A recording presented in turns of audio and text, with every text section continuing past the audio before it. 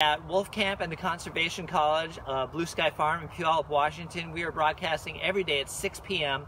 All the way up till through today. It is Earth Day 2020, and of course we're doing this because in honor of the physical distancing era that we're going through.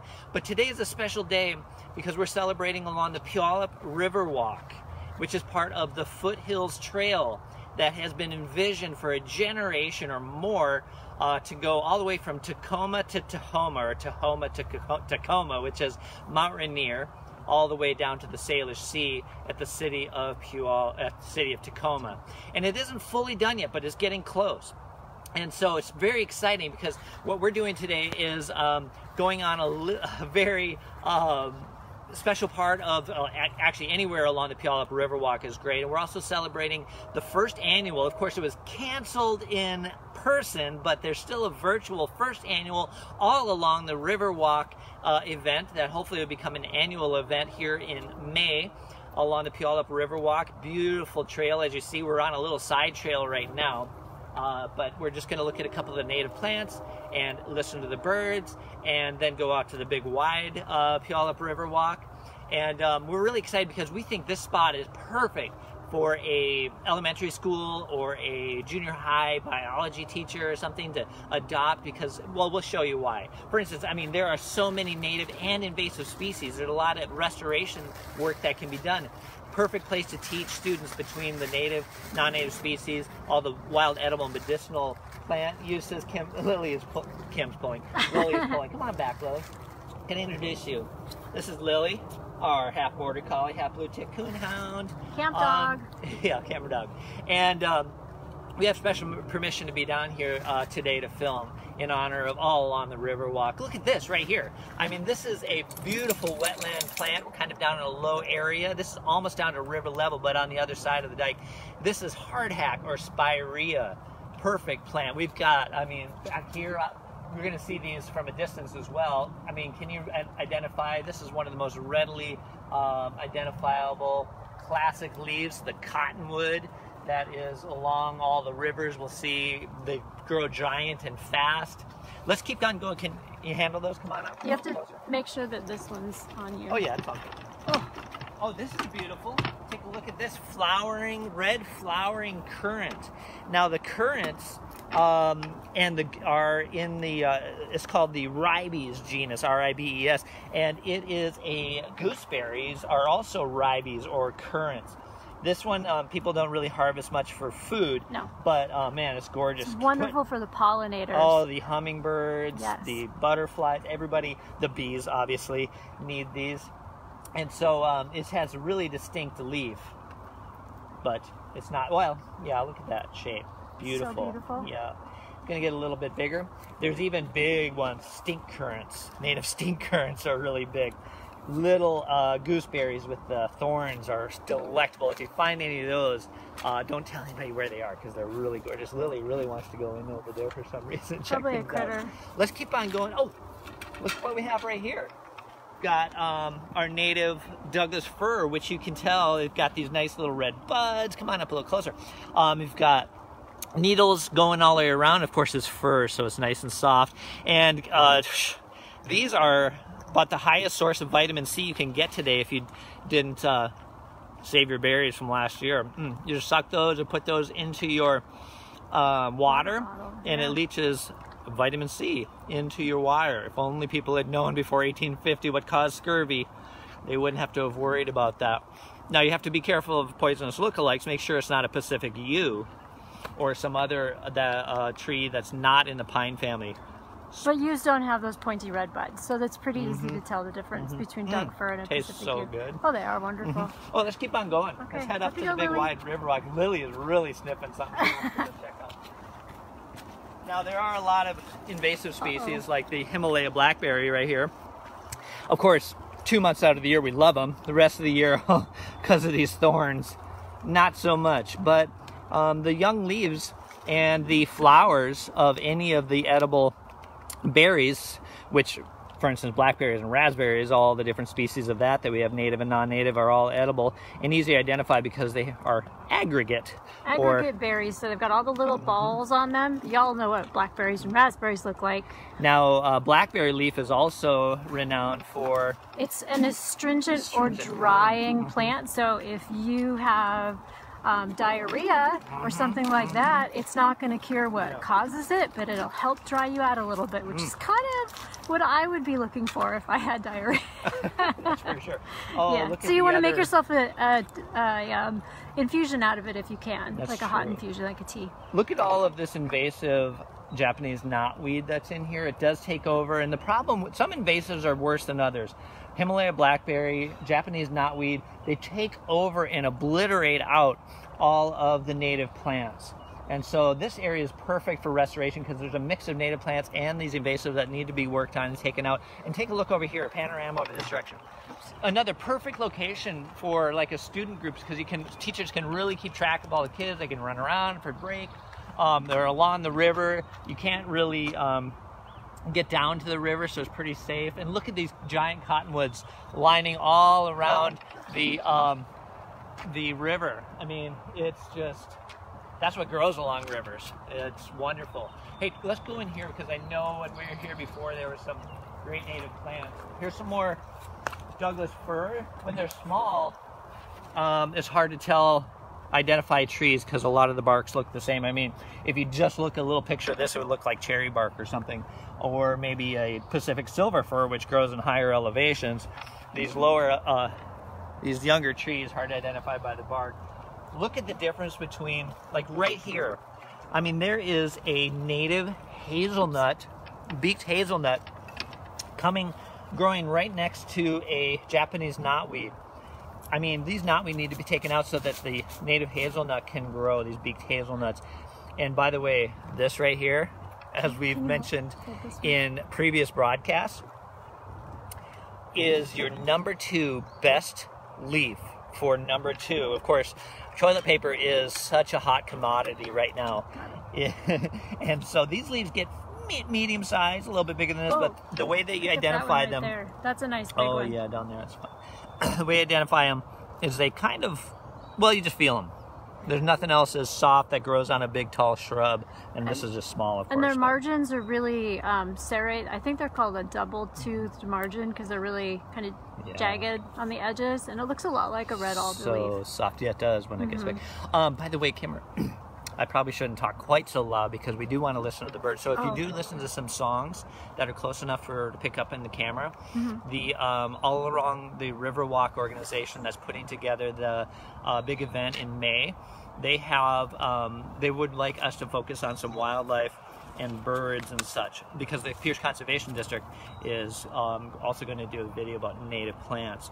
And so, for instance, here is the I think this schedule might change, but all along the Riverwalk, Tuesday is hopefully May 5th. They're thinking about, I know we've got some nice singing starting up. Robins are going, song sparrows. But we can only hear a little bit of it, so hopefully we'll get closer. Hopefully May 5th, the outdoor recreation will open up, and they'll be able to open up the Riverwalk. We'll see. Of course, that'll have to follow the science on that. Thursday, Conservation District and Wolf Camp videos might go online for their virtual event. And there's also a art contest one of the days, and was going to be a trail run. I think they're going to do a virtual trail run. So, Kimmer, you just have something that you want to mention, or are you good? Oh, no, I didn't know if we wanted to head that way really fast and check out a few more over here before we head toward the river. Yeah. The birds are starting to sing, though. Oh, listen to that. You can hear a little bit. Let's listen. Oh, there's a towhee. Yeah, there's a towhee. That's just a little bit of the song sparrow, I think. Probably portion. No? What are you thinking? No, that's a towhee going. Yeah. But that part. Okay, well, anyways. Oh, there's a song sparrow right there. Exactly. Towhee. Yeah. Robin. Robin's calling back there. Okay, well, anyway, I want to talk about this particular tree right here. Let's hang on 1 second because we do have some singing, so let's... Okay, see, did you hear that? That's the towhee's song. Kind of sounds like an old... No, that's not. All right. That part right there going shoop, shoop, shoop. What are you thinking, Kimmer? Oh, I think it's just a little portion of the song sparrow that we can't hear the rest of. But Kim's shaking her head. I have to get a little closer to tell. All right. Well, anyways, Kim wanted to point out this, but there's one that has a little more leaves out over here. But it doesn't really matter because it has green bark. Now, there aren't really, when it's young, we've got big leaf maples that have green bark, but this is green even when it gets old. And Kimmer, do you want to talk about it, or should I? You can, but I was thinking you could fan out that one leaf that's about your hand height so everyone can see what it looks like. Yeah. Yeah, I looked at that earlier. It's beautiful. Oh, wait. Oh my gosh, that is gorgeous. Look at that. Yeah. Now it's going to get about, what, 2 times that size or so. But that is our native, one of these, around this area, the trees and the shrubs are amazing. It's just the bottom story of the plants around here are getting hammered by some invasive species that we see. But this is a vine maple. It is so critical in the Pacific Northwest. Now, speaking of young trees, well, there's some babies this down there. out right Look here. at that. Now, this is a rare tree. Very few places that I found it, and it used to be way over harvested because it was. In fact, can I tell a story about it? Go for it, yeah. Yeah. So my uncles, when they were little kids, they used to earn, and I don't recall how much it was, but they used to go out and harvest the bark of this tree and bring it back into town and sell it because it is used, or was used primarily as a laxative. And the translation of this into English is called sacred bark. Sacred bark, yeah. Yes. Cascara sagrada, or cascara sagrada, Latin and Spanish, sacred bark, because, yeah, for history it's been renowned as a laxative, which of course was considered a cure-all for a lot of things. And of course, if you have, a little constipation, I mean, you want it anyway. Right, but you're not going to go out and gnaw on the tree because the bark has to dry. And I think there's the protocol is like give it a year to dry before you process it for something like that. But I've not done it. It's an understory plant, and notice that like this one's a little broken, but it's this classic how it grows, kind of is droopy in the understory. It stays lower than all of the alders, although when you look at it from a distance it kind of looks like an alder, but it's not serrated on the edges, and it's a little bit more, well, has a little bit of waviness. Yeah, and you want to notice the veins, the veination. All right, let's listen to the birds real quick. Are they still singing? Oh, the robin's doing an alarm over that direction. Wonder if somebody's coming down the trail and they're not supposed to. All right, let's keep on going. Let's head on out to this wider area of the Puyallup Riverwalk, which is a gorgeous, I don't know, what, 3, at least maybe 4 mile stretch of the Pierce County trail system called the Foothills Trail that goes from Tacoma to Tacoma. Not fully finished yet, but almost realized there's a portion of the river between Puyallup and Tacoma, only maybe another 3 miles or 2 or 3 miles that needs to be finished before it's pretty much connected mountain to sea. It's going to be an amazing thing. And then once that's done, that connection is done, oh my goodness, there's going to be so much great opportunity for restoration work. And again, this would be a perfect location. We were given permission to be out here to film today in preparation for the All Along the Riverwalk this year virtual event, hopefully a annual event starting every May in Puyallup. I'm just going to scan down both directions. Yeah. There's one way. See how beautiful it is. This is going to be a perfect trail when they open it back up for social distancing, because it is about 8 feet wide, and so people can stay on either side of the trail, pass one another safely. Amanda wants to know if we ever thought when we started we'd be doing 38 days. Oh, yes, unfortunately. Darn, we actually kind of figured, yeah. Kind of keeps me going. I was sitting around for the first few days of the old quarantine, going, oh, okay, I need something to motivate myself. Yeah, so we're underneath these giant cottonwoods now. Yeah, take a look at that. It is the tree of the western rivers. Even in dry areas on the other side of the mountains, the Rocky Mountains, these cottonwoods are classic. They get giant and beautiful. You're at 20%, so I should plug you in. Okay, sure. And let's set up in front of, oh wow, look at this hazelnut here that's growing. Oh yeah. It's interesting, the ones in the shade were much bigger. Yeah. And this one is looking good. Again, this whole area is there's a competition along the lower areas that needs to be a bunch of restoration work done. But except for right here, look at this. Oh yeah, these are beautiful. Look at this native plant that I'm gonna get close. Has outcompeted the blackberries. Haven't taken over here. The Himalaya blackberries haven't taken over. The ivy that's growing up the trunks of these trees off in the distance. You see that? That all needs to be cut. Here, you get your finger back in it. I'll aim with it. How's that? Okay, I got it on yours. I don't know where. Yeah, it's all along down in this stretch. This is a wild area of the Puyallup Riverwalk. Some of the Riverwalk does go through near downtown and near some of the beautiful downtown neighborhoods of Puyallup. And here you go, if you want to plug this in. But this section is just incredible. That goes kind of on the eastern side of downtown where we are right now. And then, of course, if you go further out in the county, it turns into officially called the Foothills Trail, and going all the way out to Tacoma. It's wonderful. Here, if you want to hold this, I'll take that. Sure. Over here, this is interesting because when was the flood? When were the floods this winter on the Puyallup River? I cannot remember. Was it December? I can't remember when the floods kind of came in this year. It hasn't flooded for a couple of months at least, but look at all this mud that was deposited. We're way up from the river. This has got to be at least 15 feet higher than the actual river right now. And meaning that this was all flooded and all this mud was deposited.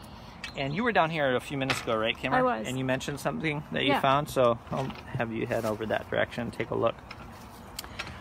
Because these kind of muddy areas are perfect location to start studying what kind of wildlife is coming through the area. Now down along the rivers, of course. Woo. Watch out, Lily. Oh, Lily. Okay, Lily so can smell this. It's going to be really hard for people on camera to see unless we got close. Oh, I'll bring it Lily close. knows, 'cause she I'll loves bring things close. like this. But right here, there's a really nice track. It's an animal that has 2 toes, and it looks like it stepped on its own track, right there. And then its next footprint that I see easily is right here. And so you can see these beautiful 2 toes right there, and it just continues all the way across this nice little muddy area. So does anyone know who that is? An animal with 2 toes. Yep. 2 hooves. We're starting a little easier than was 2 weeks ago when we were way out on the Puyallup River, an open area This is that we know of. well-traveled area. There's a bunch of tracks that are going this way, back and forth. So definitely really cool to think about them all moving through here. Hey, Kimmer, I think we have a towhee that's really singing loud right now. Hang on. Every 8 seconds or so. Come on, sing again, towhee. Nope. Song sparrow. Song sparrow is going again. Sort of sounds like tweet, tweet. Yep. And of course they are singing all the time right now, aren't they? Because they have to defend their territories these are year-round birds that are really fiercely competing for territory right now, nesting and having their eggs. And right now, you want to grab Lily? Or her? No, I'll grab Lily. Yeah, you grab Lily. Okay, Lily, don't go anywhere. Don't chase You're the illegal deer. right now, Lily, because you've let go of the Okay, leash. there you go. All right. Hey, listen to the robin singing. The robin's song and voices are... I hope everybody can hear that. Can you hear it? I can hear it. The robin's song and voices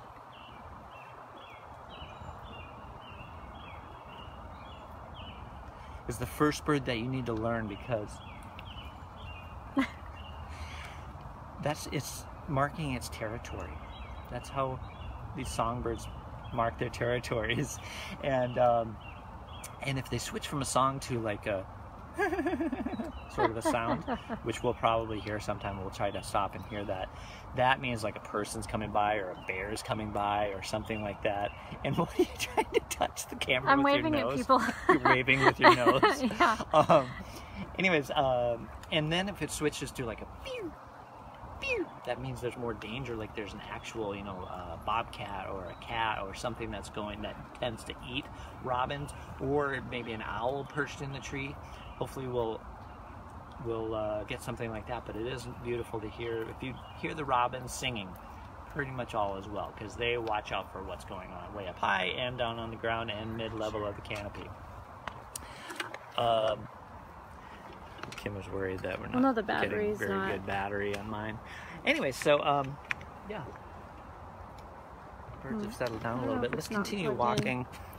walking right down here more along the river and see if there's some ducks and other things right along the river. It's flowing pretty fast right now because it's been, let's just go.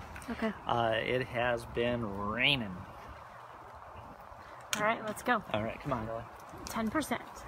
Oh, look at these hazelnuts. Oh, they look so good. And oh, these we guys. didn't mention what these are. No. These are the thinnest stems in the forest of the low-lying shrubs like this are snowberry. They are just, now of course they're white berries, they are purgative, so don't eat them. They make you throw up. That's what that means, purgative. Yeah. Yeah, so unless you need to do that. Oh, we're under this beautiful canopy of hazelnut. Oh. So gorgeous. Love it. Yep. And let's see what else we got along here. Can people see the river flowing so fast? Oh, I don't know. Let me get over this log. Oh. Now there are some nice native plants. Look at this horsetail. I think there are only 2 species of horsetail left in North America, and some are male and some are female. And so what the ones that you have coming up, you wonder, oh, is this horsetail or whatever? And look it up because there's only 2 species. Really easy to look up on your native, like Plants of the Pacific Northwest Coast book. Wow. Botany in a Day. The river is moving. Woo. Yeah, let's go on the trail, see what else we've got. Okay. We do have this mix of, oh my goodness, look at this camera. Oh, cool. Oh, you all are so lucky. Yes, this is, again, the Ribes genus, the current genus. And look at these tiny little leaves and really thin, incredibly sharp thorns. I'm gonna have to look it up. Is that a Oh, gooseberry? it's totally a gooseberry. Sweet. Yeah, no, that would be, no, gooseberry have to be protected because Yes. a lot of those patches have been wiped out. And so this whole area, this ivy should be taken out, these gooseberries should be supported. And awesome, of course yeah. it's surrounded by a bunch of snowberry and other things. But I mean, look at all of this. Now this ivy, I wouldn't take it out of here probably because it is holding the in bank. some soil. Yeah. You have to do a lot of other Well, there goes an Indian plum. Oh, here's a where? cherry. Oh yeah. Oh yeah, you can point out the bark on the cherry. We were looking at the pitch pockets on the Douglas fir, and you mentioned cherry, and it's because they have these like sideways horizontal streaks on them called lenticels. Unfortunately, the English ivy is growing Having up. its way, but let's just. Can they see that pretty well? Right behind you is a Indian plum. Yeah, yeah. I wanted you to bring down the leaves of the cherry. Oh, okay. This is good. Yeah, that's fine. All right. Look at how beautiful these cherry trees are. The native black cherry is these beautiful white flowers growing in the forest. And if we could see way up above, there's still a bunch of flowers on here. Here's some. Oh, The petals right there. nice. Pretty much. And there's a really active song sparrow behind us. No, yeah, that's that. And it doesn't care that somebody's coming down the trail. Oh, did you hear the 1, 2, 3 introductory notes? Jerry's probably laughing at us. It's Jerry watching. Oh, it was, yeah. There's you. Anyway, so here's now this all naturalists or anybody in the Pacific Northwest should know this plant because it is the harbinger of spring. The Indian plum. The leaves come out first. The flowers start coming out in February sometimes, but early March for sure. And then whenever you're in the forest, you're like, oh, what kind of shrub is that? It's growing up kind of, somewhere between 3 and, 10 feet tall or whatever, or not even that, 5 feet tall. Oh, I wonder if it's an Indian plum. Because the rest of the winter, the rest of the summer just kind of looks like a bunch of other things. All right, let's see what else we can find before we run out of time today. Okay. It is so beautiful out here. Okay, just let it go and I will... So much restoration work that can be done along the river with picking up garbage. Do you have your garbage can? No, I left it over near the trail, so I'll have to go. Oh, right. I guess you can't handle that and the camera. No. But I always bring a garbage bag with me anytime I take Lily for a walk or go out any place like this and pick up garbage. And it's something that we can do as a community to support where we live. And it's very easy to do. So please, everyone pick it up. Oh, husband! What do you got? Oh my goodness, here, hold the camera. Okay. Is it a bird? No. Is it a plant? No, it's Oh a my gosh, these are awesome. Check it out, everybody. I don't know if you can see it, but I'm going to show you something Kim's favorite super plant cool. to show the coolness Super of. cool. And look at the flowers starting to develop on there real Really? quick. Oh, are there? Oh, yeah. Can you see it in yours? Mm-hmm. Sweet. Okay, so this is the way you tell which plant this is. If you take a leaf and you start to very, very gently tear it. Let's see if I can do it with these glasses on. It's hard to see. Very, very gently tear it. Oh, cool. It's magic. I don't know if people can see that real close Yeah, up there's latex in the veins, so this is actually a dogwood. Put your hand right behind it and see if it'll focus on it. Okay, so this is a dogwood, and all of your dogwoods will do this. Everything down from the big trees like this to the red osier and down to the little teeny forest plant called a bunchberry. They will all do this. So if you think you have a dogwood or you have a dogwood in your yard, go out and try it. It's really fun. And do you tell them what it is? Latex. Oh, latex in the veins. Yeah. Yeah. Super if you cool. get botany in a day, it's a wonderful. Oh, too far from you. I'm getting pulled. I don't think that's helping. Has a really wonderful essay at the end in the appendix on the There it is. properties of plants. I'm not climbing down to that. The ash tree. Oh, you have an ash tree in front of there. Right there. Here, get the finger right in point in front, and I'll try to. I'll point. A little bit more to the right. There, yeah, it's that one right there, but it's beautiful. Probably Oregon. What do they call it? Oregon mountain ash. Yeah, most likely. I think. Anyway, but it's great for pollinators. Now that the bees are starting to come out and honeybees are coming out, once these things all start flowering, excuse me, it's wonderful. Oh, look at that river. It's really flowing. It is 6:30. I Now, the other beautiful thing about the Riverwalk in August and September, full of fisher men and women that are down here catching the salmon. On the odd years, a lot of pink salmon. What's this, 2020? Yep. It's too bad on the social distancing year that it's not an odd year. There won't be quite as many salmon for everybody, but it's a beautiful thing to do. But something that you all should know, it's an amazing trail. There's so much potential here. It's a very safe place to be. I always feel just wonderful being out here when we're hiking on it. And at all times of the year, you're going to be able to have all the birds coming through. So now we're looking at all of our migrant songbirds moving into the area, which is super exciting. And sorry, listening to more birds. Anyway. Yeah, we got to be watching those migrant songbirds now. All right, so we're going to have to sign up pretty soon, but I do want to encourage everybody to check out All Along the Riverwalk event in Puyallup. There's a very popular event that unfortunately was canceled on Facebook. You can check that out. But pretty soon they're going to be posting a bunch of incredible videos. Yeah, can you grab these? Because Lily is pulling me down to the river. Here we go. And yeah, so All Along the Riverwalk, check it out. There's going to be, I think, a whole 3 or 4 or 5 days of videos being put out celebrating the Puyallup Riverwalk and the beautiful Foothills Trail that was envisioned 20, 30 years ago by environmental greats of Puyallup, who from the Foothills Rails to Trails Coalition, who are almost realizing their decades-long vision of connecting Tahoma to Tacoma. And Puyallup, the city of Puyallup and other partners have acquired land all along the river and different places to connect the dots so that this incredible gem of Pierce County can finally be realized. And it's also going to be connected on the cross-country rails to trails that is being developed over the next 10 years. Check that out. All right, everybody, get outside for at least 20 minutes a day. Be well. Let's help flatten this curve so that by summertime our camps can get going. And in the meantime, turn around and see if you can hear and watch this towhee singing right there. Oh, I see it. So I can point it out to people. It's on the X. It's on the X. Just to the left of the X. There. Sing now, towhee, sing. Oh, cool. Oh well, we got to see it fly, so that's cool. All right, everybody, be well. We'll see you. I don't know when we're going to see you. We're going to try to unveil the Wolf Journey Earth Conservation course pretty soon, and we'll let you know with posts on Facebook, YouTube, and the Wolf College website where and when and how we're going to be doing that. Bye now. Bye.